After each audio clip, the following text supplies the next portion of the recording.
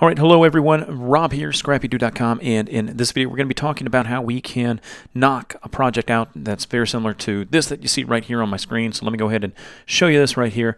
So this was all created in Cricut Users. Links will be down below if you're interested in this program, in the software, as well as any of the things that we use in this video.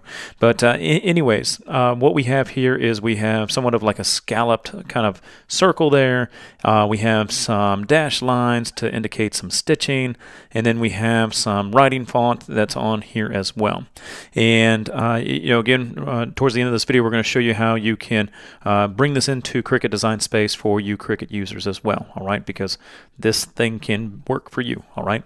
So anyways, let me just go ahead and create a new page here real quick. And the whole thing that we use for the scallop border, again, we created everything inside Cricut a lot that you'll see here. So for that, I went to the shape tool here, and I went down to circle.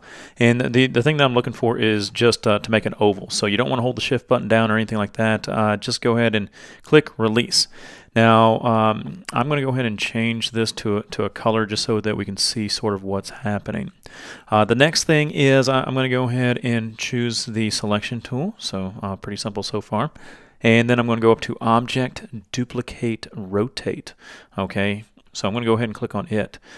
This is the little menu box that appears, and you're going to see what it's doing here. So I'm just going to increase this here to, we'll say like 16 might be good. We'll take a look. Maybe 20. I don't know. But I'm going to go ahead and reduce the V offset. All right. So let me go ahead and bring that a little closer. Okay. So you can sort of see it's it's looking like a scallop shape so far, right?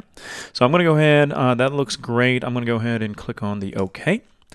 And now the next thing is we need to make this all one file, one little pattern shape. And to do that, very simple, very simple. Just go up here to the path and click on Union.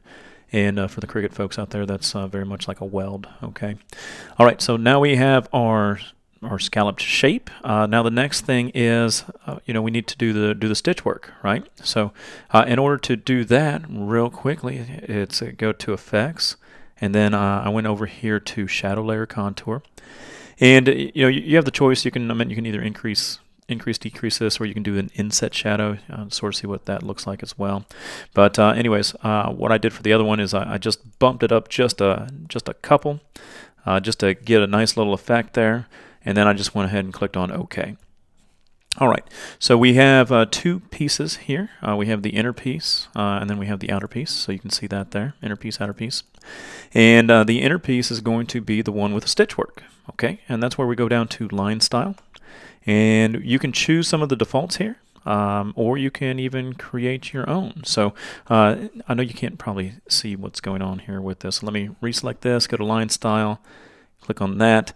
And what I did on the other one here, just so we can sort of see what's going on, is I changed it to red, and then I changed the opacity of it just a tad, just so we can see that we do have some stitch work going on. Okay, so with the stitch work, okay, again, you can edit the line style. All right, you can maybe make this 20 and then make this 10.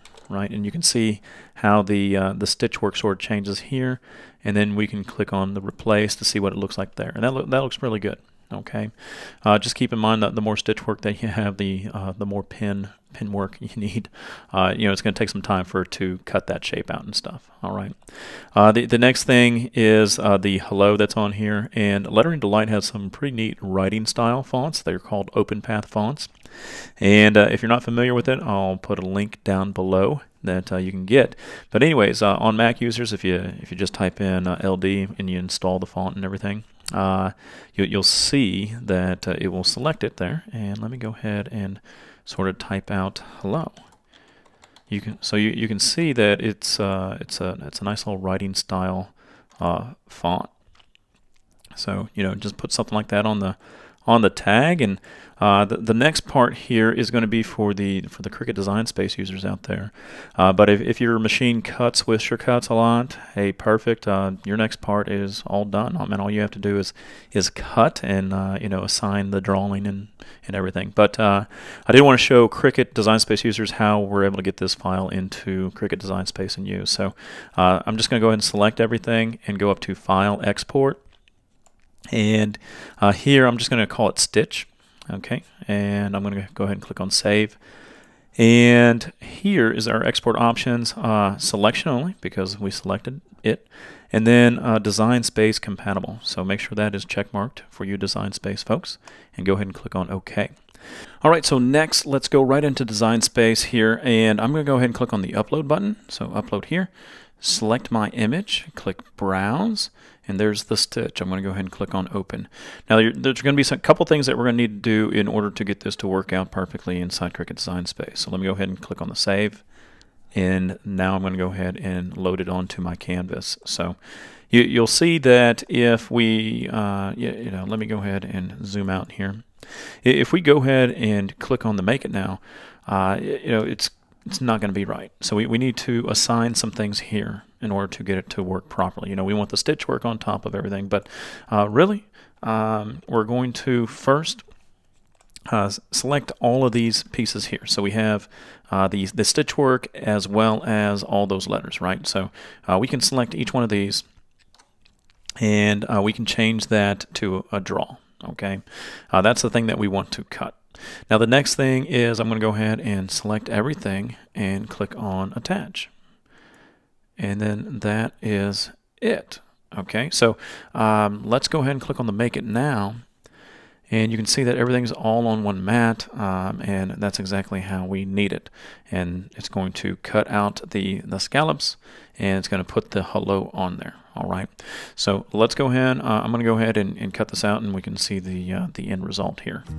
All right, so here we are. We're just finishing up the scallop dash lines of that scallop circle there. Now we're moving on to the Lettering Delight letters. You can see that it is truly single line, and that's that open path font. And then obviously the machine's going to cut the scallop circle, that bottom shadow layer. All right, but hey guys, we're going to show you a video or a photo here of the finished product. But I tell you what, thanks for watching, thanks for subscribing, and I hope you learned something from this video. Until next time, bye.